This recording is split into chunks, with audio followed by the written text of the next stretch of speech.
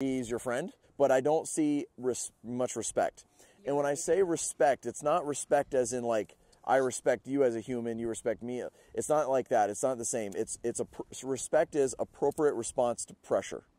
And so if you're going to deal with a horse being a prey animal, they're going to have prey animal behaviors, which means they're going to spook sometimes, they're going to go too fast sometimes, they're going to have reactions to things.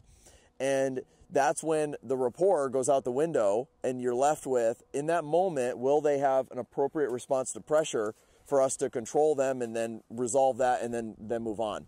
Horses aren't ever going to be just perfect where they never do those things. And so things are going to come up, you know, sometimes a lot, sometimes only a little bit.